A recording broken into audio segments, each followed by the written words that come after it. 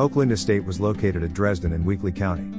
Oakland was constructed, antebellum, before the Civil War by Major Alfred Gardner and his wife Mary Ann, consisting of an estate of 1,000 acres.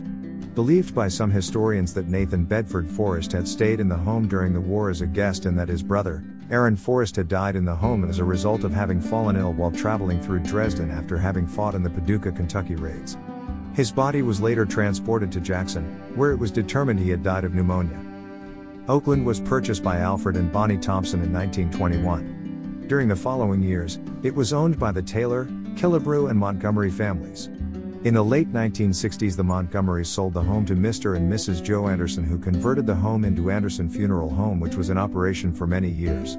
The Andersons sold the home to Wendell Alexander of Dresden, who operated it for a few years as a funeral home as well. Later it became the Landmark Restaurant until closing in the 1980s. After falling into disrepair, it was torn down by the owner in November of 2001. Oakland stood at the intersection of Tennessee State Highway 89 and Highway 22, across from the present-day Kountry Korner restaurant.